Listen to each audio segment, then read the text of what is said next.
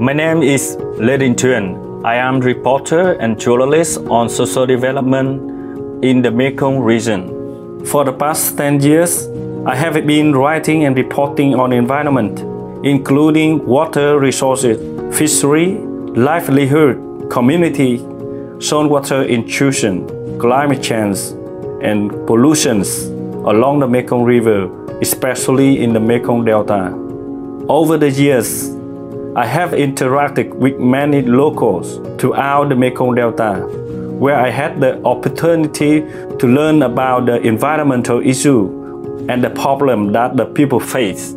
There are millions of people dependent on the Mekong River in Vietnam, where its status has been clearly affected by numerous hydropower development projects. I studied linguistics from 2002 to 2006 at Cần University. After that, when I became a journalist, I fell more and more in love with the Mekong region. My heart and passion is to protect the Mekong River. I am based in Cần Thơ, Vietnam. Sông Mekong, một trong những con sông dài nhất thế giới, chảy qua 6 quốc gia gồm Trung Quốc, Myanmar, Thái Lan, Lào, Campuchia và cuối cùng là Việt Nam. Tại Việt Nam, sông Mekong chia thành hai nhánh chính là sông Tiền, dài khoảng 250 km và sông Hậu dài khoảng 220 km. Từ hàng ngàn năm trước, phù sa và cát từ sông Mekong đã bồi đắp và kiến tạo nên vùng đồng bằng rộng hơn 40.600 km vuông, được gọi là vùng đồng bằng sông Cửu Long. Cho đến nay, người ta vẫn ví sông Mekong như mạch máu nuôi dưỡng vùng đất này. Đây được xem là một trong những vùng đồng bằng chịu ảnh hưởng nặng nề nhất bởi biến đổi khí hậu và nước biển dâng trên thế giới. Chưa kể vấn nạn sạt lở bờ sông, bờ biển cũng ngày một gia tăng, khiến cho cuộc sống của người dân đồng bằng càng thêm khó khăn và nhiều rủi ro. Thành phố Cần Thơ là trung tâm của vùng đồng bằng sông Cửu Long, xa hơn về phía hạ lưu cũng chịu nhiều những tác động tiêu cực. Không chỉ những ngư dân, nông dân địa phương mà cả những người sống bằng nghề du lịch, sinh thái, cộng đồng cũng đang gặp nhiều khó khăn, thách thức. Tôi tên là Văn Phạm Đăng Trí, là Viện trưởng của Viện Nghiên cứu Biến đổi Khí hậu thuộc Trường Đại học Cần Thơ. Khi nói về tác động biến đổi khí hậu lên cái sông Mekong và đồng bằng sông Cửu Long thì chúng ta có thể nói lên cái sự tác động của nó đối với nguồn tài nguyên nước. Cái đó là cái mà chúng ta thường hay nhắc tới. Và như vậy thì cái sự thay đổi của nguồn tài nguyên nước của lũ như vậy đó làm tác động rất là đáng kể đối với cái sản xuất nông nghiệp, thủy sản, đối với cái vấn đề phát triển chung của đồng bằng sông Cửu Long. Như vậy thì tóm lại là cái nguồn tài nguyên nước của đồng bằng sông Cửu Long đã bị thay đổi rất là đáng kể, từ việc mà suy giảm nguồn tài nguyên nước từ thượng nguồn cũng như là việc gia tăng của mực nước biển làm cho xâm nhập mặn ngày càng nhiều hơn. Cái đập thủy điện ở đồng bằng ở dòng sông Mekong của mình đã gây ra sự thay đổi về nguồn tài nguyên nước cũng như về bùn cát cho cả cái dòng sông Mekong, và cái cảm nhận rõ ràng nhất là cái vùng đồng bằng sông Cửu Long chúng ta. Thì có thể tóm lại thế này là khi mà chúng ta có cái đập thủy điện đấy thì dòng nước nó không còn chảy một cách tự nhiên nữa, và như vậy thì những lúc mà người dân mong chờ rằng có nước, theo cái kinh nghiệm bản địa của mình thì có thể là phía trên thượng nguồn họ chặn lại, thì khi đó không có nước. Rồi khi mà chúng ta không nghĩ là có nước thì lại có nước. Với vai trò là một cán bộ của trường Đại học Cần Thơ thì tôi cũng nhìn nhận được cái sự phát triển của trường Đại học Cần Thơ trong thời gian vừa qua rất là đáng kể, đặc biệt là trong vấn đề là làm sao để mà đưa cái kiến thức khoa học của trường Đại học Cần Thơ đến với lại cộng đồng, đến với chính quyền địa phương. Thì đấy cũng là một những cách mà chúng ta có thể giúp cho cái lưu vực sông Mekong chúng ta phát triển được bền vững. Chúng tôi đang có mặt tại chợ nổi Cái Răng, một trong những khu chợ truyền thống đặc trưng nhất của thành phố Cần Thơ cũng như vùng đồng bằng sông Cửu Long.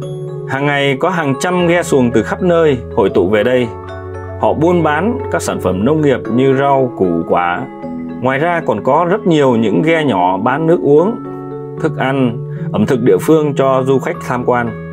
Chúng tôi đã nói chuyện cùng cư dân chợ nổi về những thay đổi về môi trường mà họ đã chứng kiến, cũng như hy vọng của họ cho tương lai. Tôi tên Nguyễn Thị Kim Trưởng.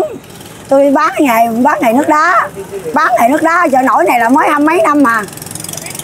Nhưng mà Hồi xưa là không có du lịch, có du lịch chừng cỡ mười mấy năm trở lại đây thôi. Hồi xưa là mình bán cho khách của mình thôi. Nhưng mà bây giờ hồi đó thì không có sạt lở nhiều, không có như bọc bẹo nhiều. Hồi đó là xài bằng lá môn, lá chuối không mà, thành ra nó không có sạt lở nhiều. Bây giờ nó tiến bộ chừng nào nó xài bọc quá rồi thành ra nó dục cái sông không, rồi giờ nó sạt lở nhiều. Hồi lúc mà dịch Covid-19 đó là không có đi bán buôn được, không có đi ra khỏi nhà luôn mà. Hồi 15 thì còn đi đỡ tới chừng 16 là không đi đâu được hết trơn, ở tại nhà thôi. Khổ. Bây giờ tôi muốn là tôi muốn làm sao bây giờ mình muốn cũng không được đâu. Bây giờ nó đã làm bờ kè rồi mình muốn cũng không được. Chứ theo như ý tôi á là tôi muốn sao giống như tự nhiên hồi xưa đi đặng như cái chợ nổi của mình nó mấy là bình thường. Còn bây giờ mình làm bờ kè đồ hết rồi là nó thay đổi rồi, không còn như cái chợ xưa nữa.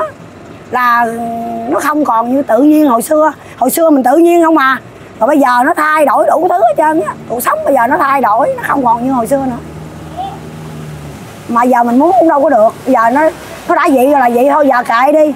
Nhưng mà tôi cũng ước mong sao cho cái chợ nổi của mình nó càng ngày nó phát triển, cho khách du lịch đồ đông, tặng cho dân chúng đồ buôn bán đồ đang có sống. Đi đây. Chúng tôi đang có mặt tại một ngôi nhà nổi nằm cạnh Cồn Sơn, một cù lao nhỏ nằm giữa sông Mekong. Người dân ở đây sống bằng nghề nuôi cá trên sông. Cùng với đó là phát triển du lịch cộng đồng, đón du khách tham quan, bè cá và vườn cây ăn trái, rồi thưởng thức các món ăn đặc sản của vùng hạ lưu sông Mekong. Sau một thời gian dài bị ảnh hưởng bởi dịch Covid-19, đến cuối năm 2021, thành phố Cần Thơ đã mở cửa trở lại đón du khách. Tuy nhiên, đằng sau cuộc sống yên bình của người dân vẫn ẩn chứa những nỗi lo về môi trường, biến đổi khí hậu và sự phát triển của các đập thủy điện từ thượng nguồn, vốn ngoài tầm với của người dân. Tôi tên là Lý Văn Bon. 20 năm qua thì vợ chồng, con cái tôi là sống bằng cái nghề là nuôi cá bè để là cá lớn lên rồi là bán cho lái để chở cho các cái về bán cho các cái cơ quan xuất nhập khẩu, hoặc là chở về thành phố Hồ Chí Minh bán cho các cái chi nhánh. Thì ở trên sông Mekong này qua những cái thời gian 20 năm thì mình thấy là nó có những cái thay đổi. Trước đây thì nước nó chảy là một chiều, thời gian là cái mùa nước lũ là từ tháng 7, tháng 8, tháng 9. Nhưng mà bây giờ thì cái mùa nước lũ là không còn nữa, mà lúc nào cũng có nước lớn, nước ròng. Còn nước lũ nó về là chỉ có nước một chiều thôi chứ không có nước lớn, nước ròng. Rồi á là gần đây thì cũng là ảnh hưởng cái xâm nhập mặn mà nó gần tới đây rồi, cũng như là các cái nguồn cá thiên nhiên về đây là bây giờ nó rất là ít. Đặc biệt là các cái con cá lớn như là người ta gọi là cá mà vài chục ký hiện nay là không còn về nữa, do là đập thủy điện ở thượng nguồn. Đây là một cái dòng sông này nó hết sức quan trọng đối với là người dân, không những là nuôi cá mà người dân cả đồng bằng sông Cửu Long, về những cái vấn đề là nước sinh hoạt, nước uống, nước là cho trồng trọt, chăn nuôi, và những cái mưu sinh của những người là sống ở trên sông này hàng vài trăm năm nay.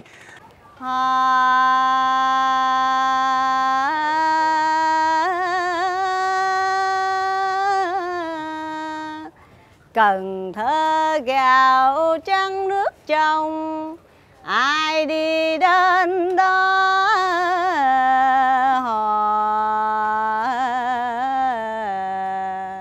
ai đi đến đó lòng không muốn về. Tôi tên là Phan Thị Kim Hiện, thì biệt danh là Út Hiền. Thì tôi sống ở Cồn Sơn từ nhỏ, và hiện tại thì tôi làm du lịch được 6 năm, làm hướng dẫn du lịch cho cộng đồng bà con, du lịch cộng đồng Cồn Sơn. Cái sông Hậu của mình ở đây thì Út sống đây từ nhỏ, thì hồi xưa thì nó ngay đấy thì cái nguồn nước, nguồn thiên nhiên ở đây thì nó rất là yên bình, và hiện tại thì chắc có lẽ là do ảnh hưởng biến đổi khí hậu và về cái môi trường, thì bây giờ cái nguồn thiên nhiên của mình nó không còn được như hồi xưa nữa.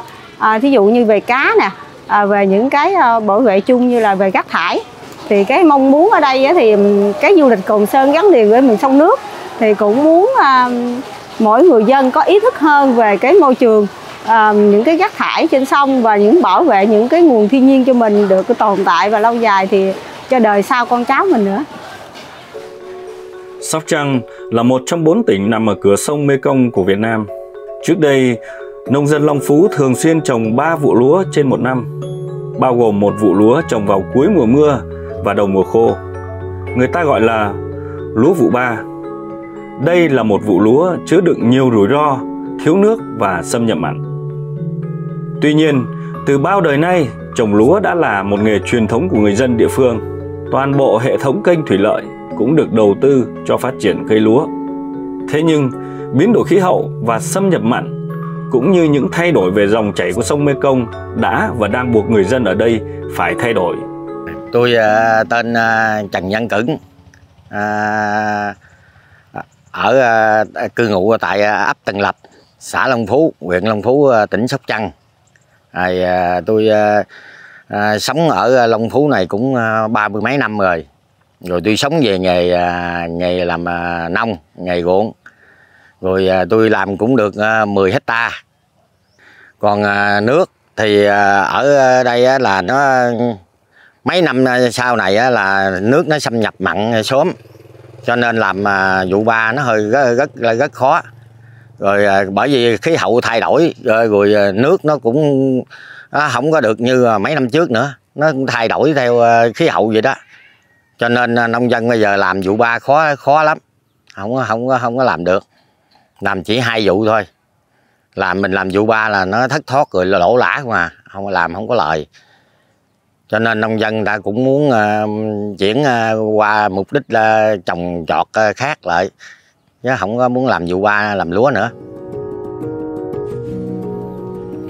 We have learned through our trips how the Mekong River is so important, a bloodline of the people of Vietnam, for their livelihood, for their culture and identity, also for their pride. We have to protect the Mekong River, and it can only be done through cooperation and win-win solution of decision makers of all Mekong countries. At the end of the day, the Mekong River is our life. It's our love for our children and for their bright futures. Don't destroy the river. Protect it with our hearts for Vietnam, for Mekong countries, and for the world.